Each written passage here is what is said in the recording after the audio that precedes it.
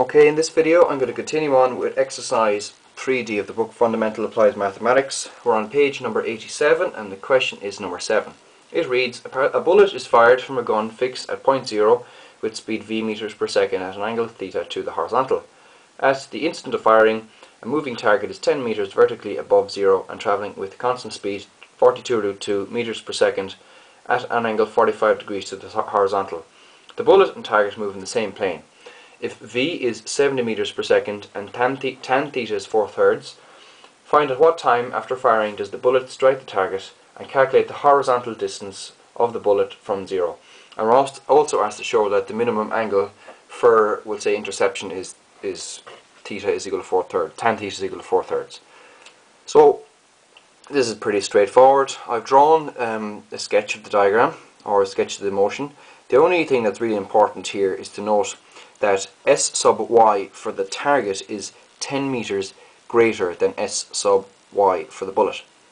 So you need to add, so the target you need to, we'll say, yeah, you just need to account for that, basically, is what I'm saying to you. Alright, so what we'll do is this.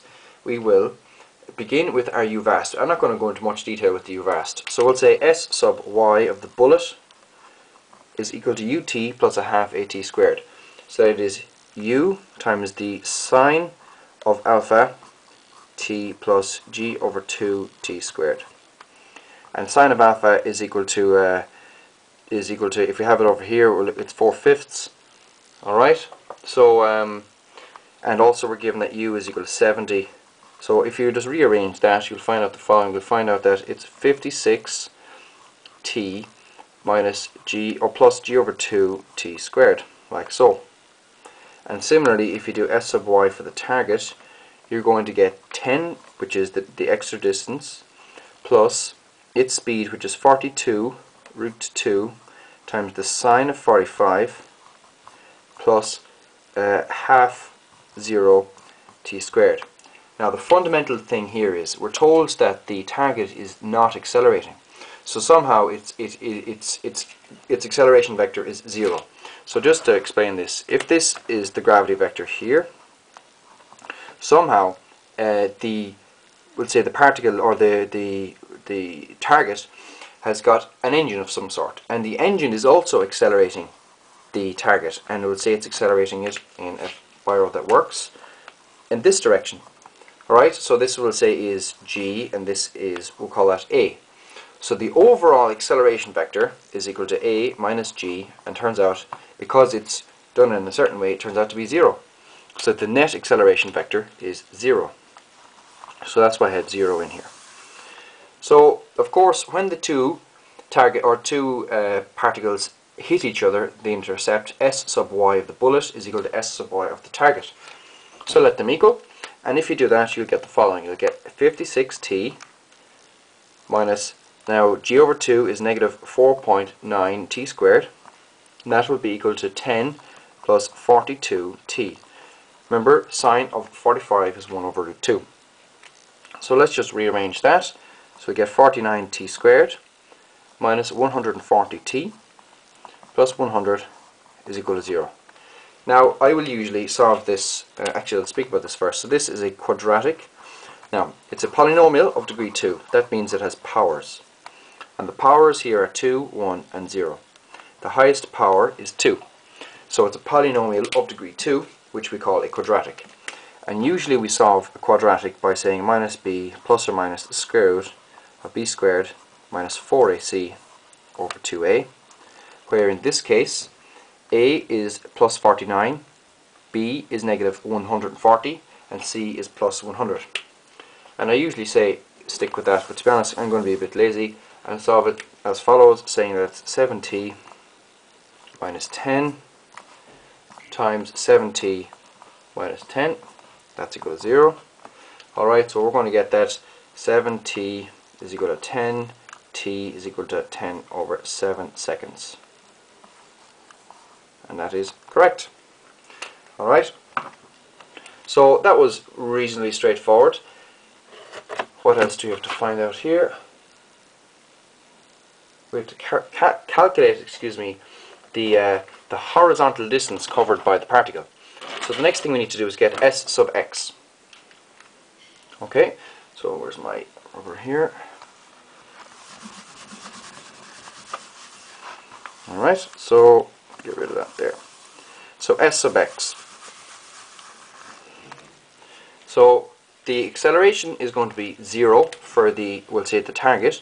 So S sub x will be equal to ut plus a half at squared. So it's going to be u cos of 45 times t plus 0, we'll say. So this is 1 over root 2. So it's 42 root 2 over root 2 times t is equal to 42t. Alright, so S sub x is equal to 42t. We know what t is, so we have 42 times 10 over 7. That turns out to be 60 meters, which is correct. And that was reasonably straightforward also. And the last thing we need to do is show that tan theta equals 3/4 is the minimum we need. So we need tan theta is equal to 3/4. Now, usually when I'm minimizing functions, I will find a function and I will differentiate it and set it to 0. I find that the best way of doing it. However, we're not actually able to get a suitable function here because, first of all, the condition for interception is S sub y is equal to S sub y and S sub x is equal to S sub x. Or you could say that the both position vectors are equal, or displacement vectors are equal. But when you do this, you don't get a suitable equation. I'm not really going to go into why you don't, but just trust me, it doesn't really work. So let's just have a look at this first of all. If we go S sub x is equal to S sub x, so S sub x of the bullet, S sub x of the target. So this was 70 times the cos of theta times t, and this is equal to 42 root 2 times the cos of 45, which is 1 over root 2 times t.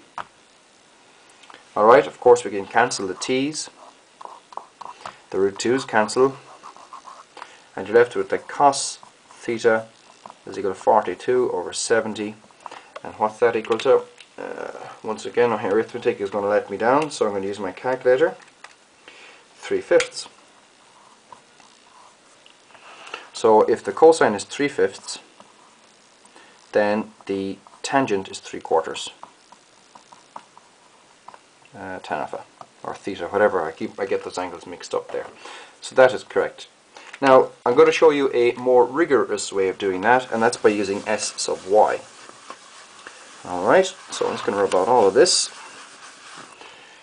So we had S sub y being equal to S sub y, and we had the following. We had 10 plus 42t is equal to 70 times the sine of theta times t minus 4.9 t squared. So if we rearrange this, of course, and bring all the t squareds and t's together, we will get something along these lines. 49 times t squared plus 420 minus 700 sine theta, you multiply it across, of course, by 10, that's times t, plus 100 is equal to 0. Now we want to, this is the function I was saying, if you let them equal, you get this function here, and we'll say this is f of, it would be f of t and theta. Now believe it or not, this you could minimize this, but you'd have to use something called the method of Lagrange multipliers, whereby you would have a function subject to a constraint, and obviously we're not doing that. So let's do something different. Now, if I want to solve this equation, if I need to solve this equation, you're going to have to use the formula minus b plus or minus the square root of b squared minus 4ac over 2a. Now we are dealing with real numbers or physical quantities, like you need a positive time, you need the magnitude of your velocity has to be real, for example. So you can't have an imaginary time or imaginary position. So you can't have like 4 iota. That means nothing. It's a mathematical construct just for solving things, but it has no physical meaning. However, this formula will give you imaginary and real numbers. So basically we need to solve this such that we only get real numbers. And how we get that is by looking in here. And in order to get a real number, in this formula you must have the following constraint: b squared is greater than 4ac. If it is less than 4ac, then we get the square root of of a negative number, which means we get imaginary numbers. So let's just do this here. We need b squared minus 4 to be greater, than 4ac. So I'm going to draw that in red. That's our constraint. So let's just do that. And we're going to get 420 minus 700 sine theta must be greater than 19,600. Just do a small bit of work in your calculator and you'll get that. Alright, now a little trick here. It's called the difference of two squares. So where you have x squared minus y squared, it's the same as x minus y times x plus y. That's just something that's often very handy to use. So are we able to use it here? And I think we are. So if we do the following. Oh, by the way, sorry, excuse me. The reason we are able to do that is after missing something here, excuse me. That's squared, of course. Alright, so we're able to use the difference of two squares here by saying we have 420 minus 700 sine theta to be squared is less than 140 to be squared. So we get the following. We get in a different biro, we get 420 minus 700 sine theta to be squared times, times x minus y, x plus y. Oh, let me think. Oh yeah, plus 140. We're missing something here. Excuse me now, I'm just getting a bit ahead of myself, which I shouldn't be doing. So I'll start that again. You're going to get the following. You're going to get 140 minus 700 sine theta plus 140, or plus 140, yes, when I draw 400 for some reason, squared times 420 minus 700 sine minus 140 squared. And that must be greater than 0. Yeah, you can see that there. Alright, so let's do a small bit of manipulation here, and we get that 560 minus 700 sine of theta must be greater than 0.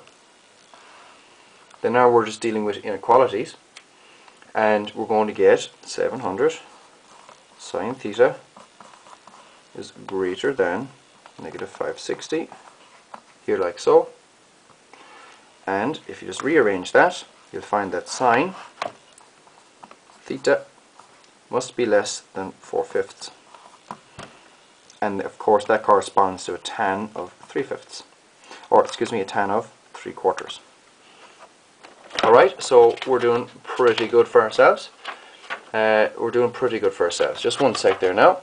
So, if we take my notes out of your face, we go back to what we had a moment ago.